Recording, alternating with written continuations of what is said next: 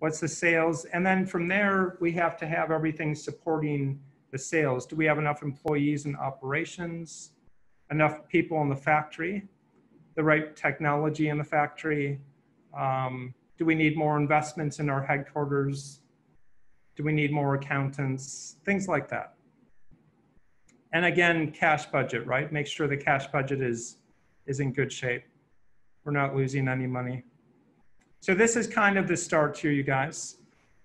This is what I do in my managerial accounting class, right? We start with the sales forecast for the year, right? Price times quantity for every month, right? So say our price is fixed, and assume one product for now. Obviously, the more products you have, the more complicated this gets, right? But we assume we forecast the sales going forward. Sometimes what I do, and sometimes what you can do is you can look at history, right? To see what have we done historically, and you can say, let's grow the sales at 5%. Or you can get more detail by going to the sales managers, talking to them, and getting their input from this. From there, if we're making the product, right, we have to then make production plans. And we don't get into this detail in this class, but if we're producing stuff, right, we need to have direct materials, right? Like say we're making t-shirts, right? We need to buy the cotton and the material. And that's going to be determined by how many we're planning to sell, right? And then we need also direct labor. Direct labor is the people who are actually like sewing and cutting and doing the artwork on the t-shirts like that. And then also within the factory, we're going to have overhead, right? Overhead is going to be the rent of the factory, the depreciation of the machines, the cost of the supervisors who are not direct labor, right?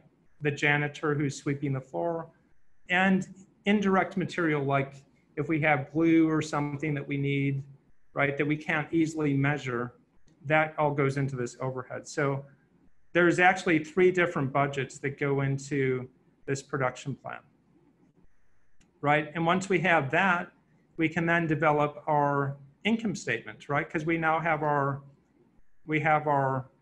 sales, we have our costs, and we can do the income statements, right? The revenues and the expenses.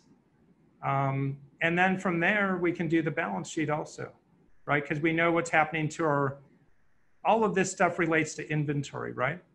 It's because what we do in manufacturing, right? What you start off with is you have the direct materials, the direct labor, and the overhead. And again, you guys don't need to do this. I'm just giving you a background. As we move it out of these areas, it becomes work in process, right? We start to work on the t-shirts. That's a work in process. These are like the raw materials. This is the raw materials. And after it's done, it becomes finished goods, right? This is finished goods. It's not sold, but it's finished. And then from there, it moves into cost of goods sold, right? Cost of goods sold, which you guys know from the multi-step income statement.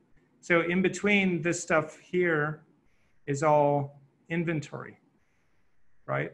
Which is an asset. So by planning out this stuff for 12 months, we know down here, what is our inventory at the end? We know here that some of our sales are cash and some of it is credit. That tells us accounts receivable. We know here when we purchase direct materials, we pay some of that in cash and some we pay the supplier later. That's going to be accounts payable, right? The machines that we're using here depreciates, that goes over here. So this information gives us the information for the balance sheet, right? Then we can do the cash flow statement as well. And that's essentially it. There's about 9, this is called the master budgeting process, master budget. Within master budgeting, you guys, we have many different budgets. So we're just giving you an overview of some of these sections here